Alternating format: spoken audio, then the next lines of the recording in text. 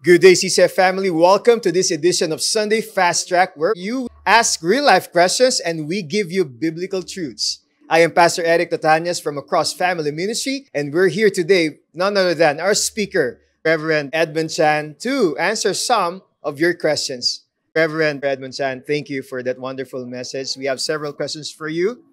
First question, how do you prioritize living for God amidst the competing demands and distractions of daily life? And what guiding principles do you use to help you in your decision-making process?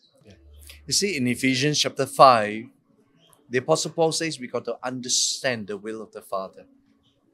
What it means is to be able to connect the dots, see the larger picture, so that we don't get distracted or derailed in life. I have learned that I need to make time to take stock of my life. And then I need to take charge of my life in order to live it intentionally and then take care of my life. It's about soul care, because we'll always be distracted otherwise.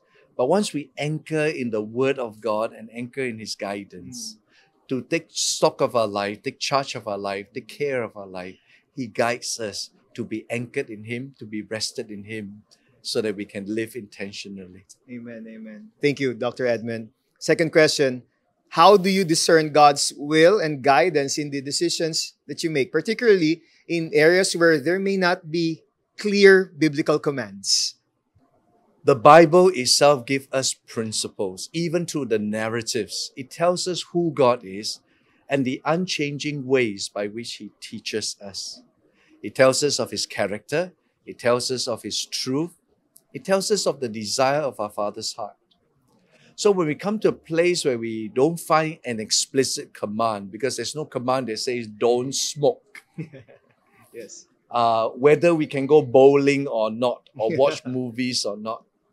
In those times, the key thing is what empowers us and what disempowers us. All things are lawful for us, but not all things are expedient.